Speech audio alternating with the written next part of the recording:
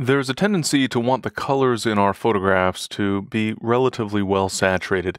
In other words, to stand out, to pop in the image. We don't want to take things too far, but we do want the colors to look their best.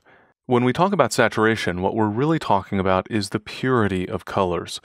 When we increase saturation for colors, we're moving those colors toward the more pure versions of the primary colors. So, for example, in an RGB image, the primary colors are red, green, and blue. The subtractive primaries, the opposites of those, are cyan, magenta, and yellow. So as we increase saturation, we're shifting the colors more toward those values, making all the colors appear a bit more intense. But there are a couple of different ways we could approach an increase or even a decrease in saturation.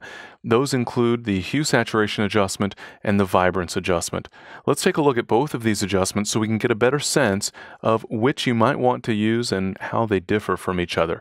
I'll start off with hue saturation. I'll go ahead and add a hue saturation adjustment by clicking on the Add New Adjustment Layer button at the bottom of the Layers panel and choosing Hue Saturation from the pop-up menu. And then I'll increase saturation. And in fact, I'll increase it a lot. And this gives us a clear sense of that purity concept. The colors have been shifted toward the primary values. And so we see reds, greens, blues, cyans, magentas, yellows, and they're rather intense. Those colors are very, very strong. Obviously, in this case, far too strong, but it certainly gives us a sense of what a saturation increase is doing to the image. And of course, reducing saturation takes us in the opposite direction, and taken all the way will give us a black and white image with no color at all.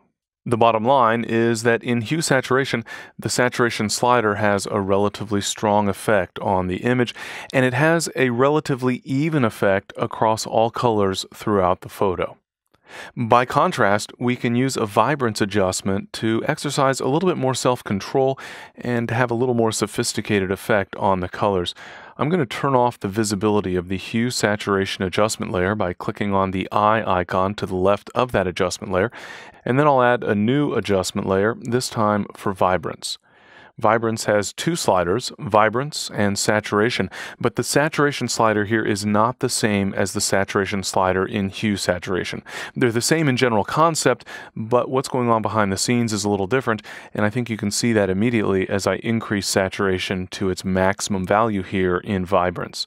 We certainly have a big boost in colors, but it's not as severe as we saw with hue saturation. So right off the bat, we can see that the vibrance adjustment is exercising some more self-control. It's taking a more moderated approach to improving the appearance of colors in our photo. What's really impressive about the vibrance adjustment, though, is the actual vibrance slider. I'll go ahead and increase the value here, and you'll see the effect is actually quite subtle. And that's not to say that it's just not as strong an effect, it's actually operating in a completely different way. When we increase vibrance, what we're doing is increasing the saturation for colors that are not very saturated more than we're adjusting the saturation for colors that are already saturated. In other words, you can think of this as evening out the saturation, boosting the low saturated colors, but for the most part leaving the highly saturated colors alone.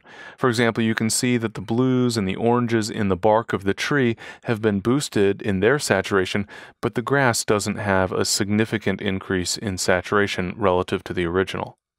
If I go in the opposite direction, we'll start off by reducing the saturation more significantly for the colors that are highly saturated. So it's sort of the opposite. We're equalizing saturation by reducing saturation, having a stronger effect on the colors that have strong saturation already. In most cases, I would say that the vibrance adjustment is the better place to start for adjusting overall intensity of colors in your photo.